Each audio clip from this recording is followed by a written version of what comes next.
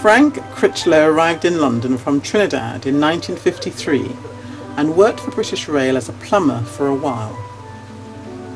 In 1956 he formed the Starlight 4 band, which appeared on the radio, on television and in a cinema advertisement. His skills as an entrepreneur came to the fore when he realised that the new arrivals from the Caribbean and Africa had little or no social or recreational facilities where they were able to relax in a friendly and welcoming environment. Frank decided to open a cafe, the El Rio. The El Rio was opened in 1959 at 127 Westbourne Park Road.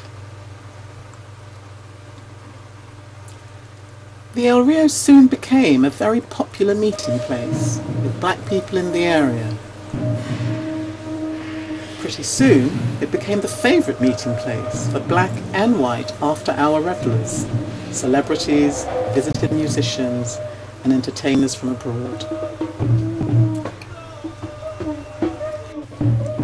In 1958, what is now known as the Notting Hill riots saw between 300 to 400 strong Keep Britain white mobs, many of them teddy boys, armed with iron bars, butcher's knives and weighted leather belts. They went what they called nigger hunting among the Caribbean and African residents of Notting Hill and Notting Dale. Black people fought back. It took 5 days before it was over.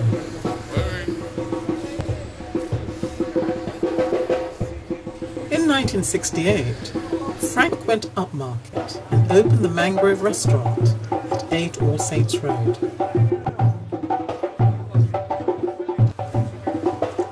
Opening the Mangrove Restaurant was the beginning of Frank's problems. Between 1969 and 1970, the Mangrove was raided 12 times by the police. They charged Frank with petty licensing charges along with more serious crimes of supplying drugs and rioting. Frank and his friends decided to fight back against these injustices and organised a march on the 9th of August 1970. 170 people supported the march, with over 700 police officers walking alongside. It was therefore no surprise that violence followed and 9 people were arrested. Among the 9 were Darcus Howe and Frank Crichlow, who were charged with conspiracy to riot. They became known as the Mangrove 9. Vanessa Redgrave and Lord Gifford were among those who gave evidence at their trial. The case lasted 55 days and all 9 were acquitted. In summing up, the judge said that there was racial hatred in the Metropolitan Police Force.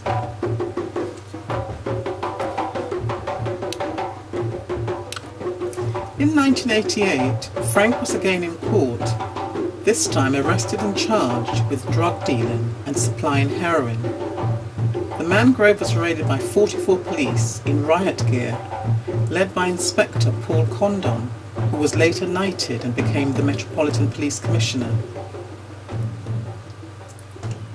Frank was never found guilty of any of these charges, and so in 1992 he sued the Metropolitan Police for false imprisonment, battery and malicious prosecution.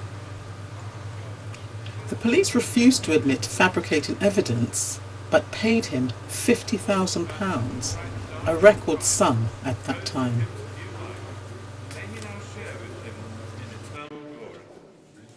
Now please open your hymn books and join in the opening hymn, which will be led by the steel band, number 568, How Great Thou Art, 568.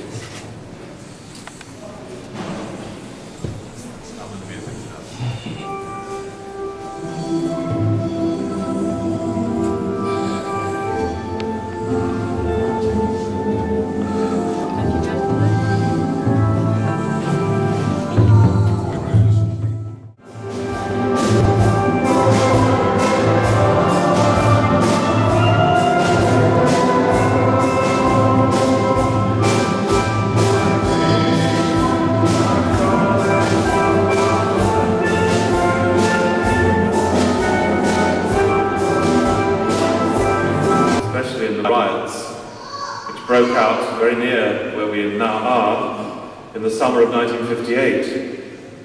How the Caribbean community reacted to this will clearly be of great importance.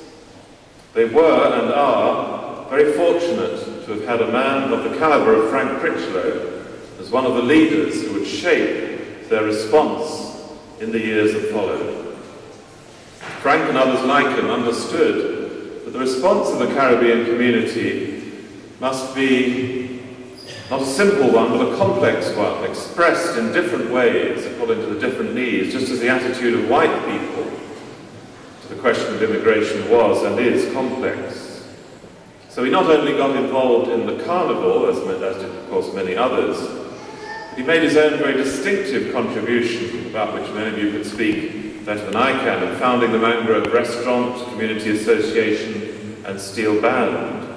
He got involved in direct and sometimes radical political action, which made him highly unpopular and misunderstood in some quarters. He helped through a variety of ways to strengthen Caribbean people's sense of their own culture, their own self-worth. He even founded a retirement home for elderly Caribbeans to live out their last years in dignity. You might well ask us if anything has really profoundly changed since Frank's heyday. Sure, we have outlawed overt expression of racial intolerance, quite rightly. The police have done a great deal of soul-searching about the kind of institutional racism which compromised their attacks on people like Frank. Even the church, particularly in this part of London, now celebrates its great cultural diversity and has a number of priests, sisters and lay workers from immigrant communities. But have our hearts really changed? Or have we just moved from fear of each other to a kind of thinly disguised, patronising condescension about each other's cultures? Oh, how wonderful, how exotic, how beautiful. But really, how different. About Frank. This was a man who lived a life that was rich and varied, a complex tapestry. This was a very special man. A Trinidadian migrant labourer. He came first to work on British Rail. A musician, the founding member of the Starlight Four. And there are not many here who are old enough to remember the Starlight Four, but they are some. This was a restaurateur. He knew how to put a meal together, he knew how to put a cafe or a restaurant together. This was a social entrepreneur long before they ever made up that word. Somebody who could see and understand the potential of his community and turn it into something vibrant and working and wealth creating. That was Frank. But he was more than that. He was in all those things an activist. And that's his message to us. It's one of activism. An activist, and above all and always, a gentleman. A gentleman. It's his smile we remember, isn't it? Grace under pressure. And boy, was there pressure. There was pressure. Pressure of the sort that, for many of the young here, it must be impossible to imagine what it was like. Because Frank gave this community spaces that were our own. Spaces where we were free. Spaces where we could be ourselves at a time in which it was not possible to be black and to be yourself. You remember those times. Frank helped us through those times. He helped us with the Rio, way back, at 127 Westwall Park. And then he helped us with the Mangrove in All Saints Road. They were our spaces. Frank created those spaces. Places where we could be free. Places where we could come together, we could enjoy, we could chat, we could drink, we could eat, we could always eat. We could sing, we could hear music. They were our places. And we welcomed a whole heap of people, black, white, African, Caribbean, Asian, film stars, musicians, community folk, lawyers, plenty of lawyers. Frank needed lawyers. There are lots of lawyers in this room now. Hands up all the lawyers, you know who you are. We know who. All that. In spaces that Frank made free. And there were people who couldn't stand that. Who couldn't stand for us to be free. They couldn't stand it. And they did everything to destroy it.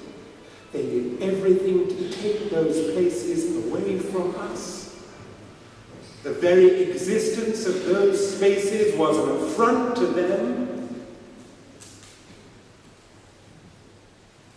They were the people for whom the word Babylon was invented. The people for whom the word Babylon was invented.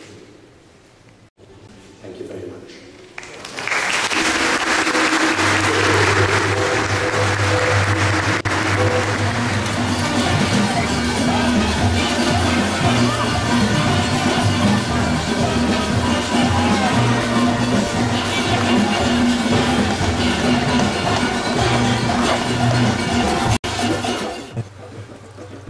Frank Crichlow was a key figure in the Portobello Road and Ladbroke Grove areas for many years.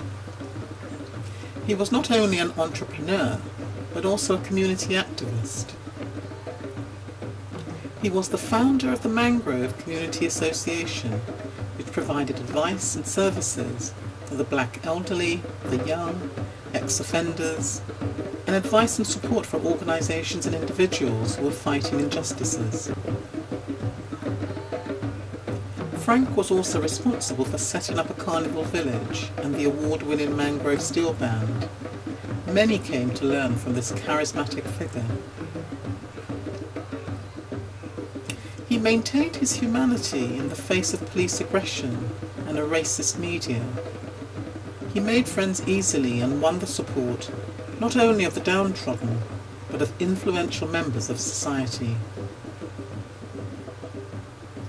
Frank will be remembered for his tenacity, courage, and unstinting commitment to black liberation and expression. He is survived by his son Knowlton and daughters Lenora, Francesca, and Amandla.